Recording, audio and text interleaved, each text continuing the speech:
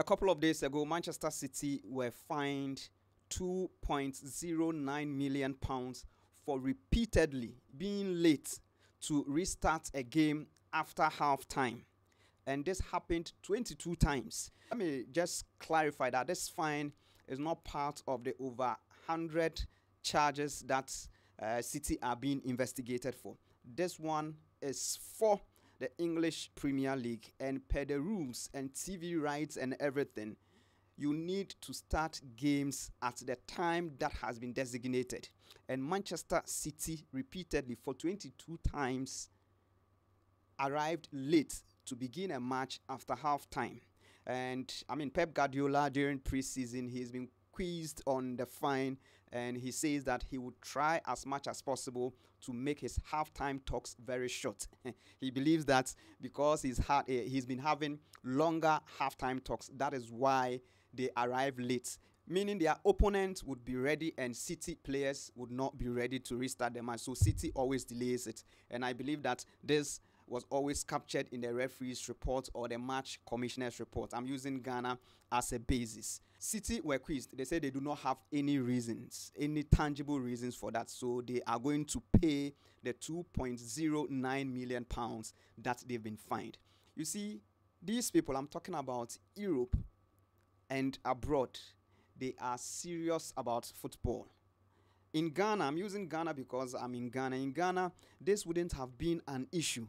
Okay, I have arrived late, maybe 5-10 minutes late, or let's say 5 minutes after half time.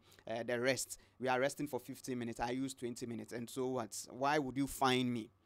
But they have signed contracts with TV right holders, and these TV right holders also have sponsors, and these are the monies that they are using to sponsor the EPL. So they must abide by the times. And these are petty things that is making the EPL and the other top European leagues what it is today, that we are all scrambling to watch. In Ghana, can we do that? We are always blaming the FA, the Ghana League is this, is that. And I also blame the FA to some extent. I believe that the FA must be firm on some of these rules. We have a lot of rules. The Club Licensing Committee, each and every season, if you look at the reports that is given us after they go round inspecting various venues, most of the clubs are giving partial approval.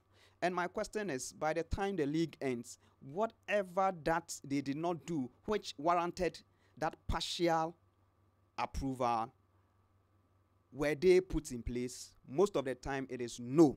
And even clubs in Ghana, we can have two clubs going to play. The home team will say they are waiting for the away team to step onto the pitch first before they step onto the pitch. The away team will say they are waiting for the home team. The home team will say they are waiting for the away team. Superstitions everywhere.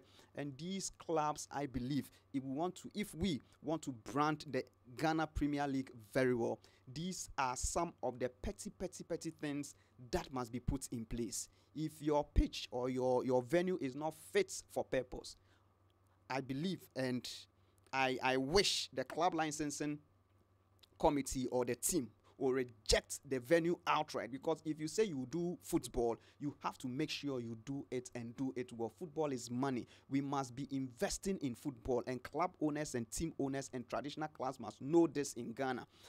What happened to City? People haven't given it much attention, but look at it. Being late to restart a game, maybe the game ended at 3:45. The first half ended at 3:45. 4 p.m. you must come onto the pitch for the second half because you need 50 minutes of rest. Then City will arrive 4:05, 4:02, 4:01. They've done that 22 times and they've been fined £2.09 million.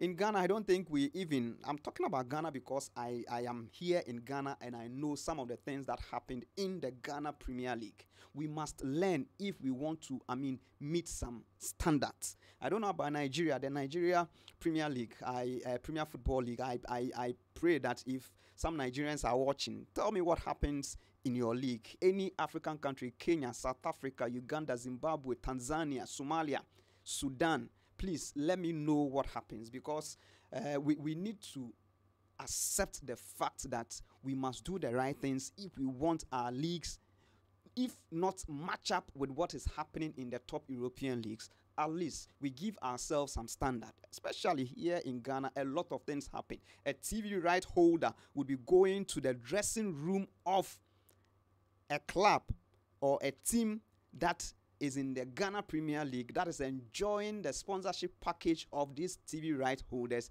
and they will tell them they are doing their own things in the dressing room, so they will not allow cameras into their dressing rooms. Meanwhile, it is part and parcel of the package. I mean, pre-match, all these things in the tunnel, dressing rooms, warm-ups, and all those things. We have clubs that have chased cameras away from their dressing rooms, and I believe that if the league is going to start, the FA must stamp its authority and don't assume the clubs know.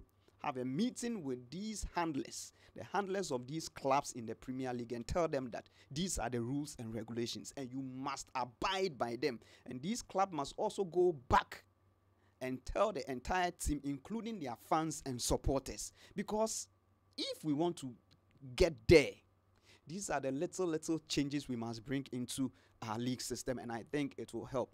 I'm so proud of the EPL. I'm so proud of Manchester City for even saying that they don't have any tangible reason. They have accepted that they started 22 games late during halftime. They came onto the pitch late, and so they will pay the money.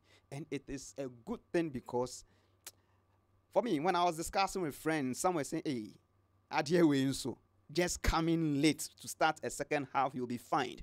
It shows that they are serious and they mean business. They respect their sponsors, and that is why sponsors would always troop in to sponsor the EPL, the Spanish La Liga, the German Bundesliga, just to mention a few of the top leagues in Europe. So let us learn. Let us learn. If you are from any other African country and you are watching this video, I mean, in the comment section, tell me some of the things you experience when it comes to your league that, I mean, is mind-boggling.